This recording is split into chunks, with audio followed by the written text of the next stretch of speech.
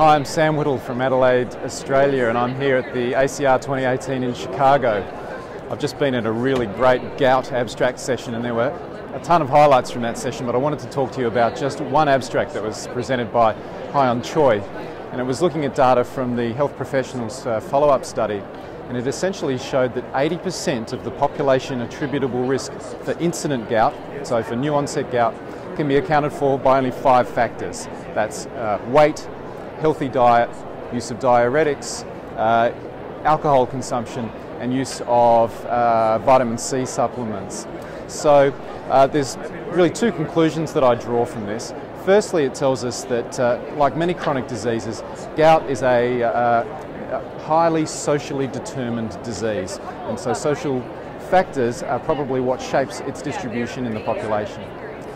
Secondly, what it tells us is that we need to have the mental flexibility to think about how we manage gout in 2 different ways. When we're treating gout, treating prevalent gout, we're thinking about it from the individual patient level. We have to choose the right treatment for the right patient in their individual circumstances.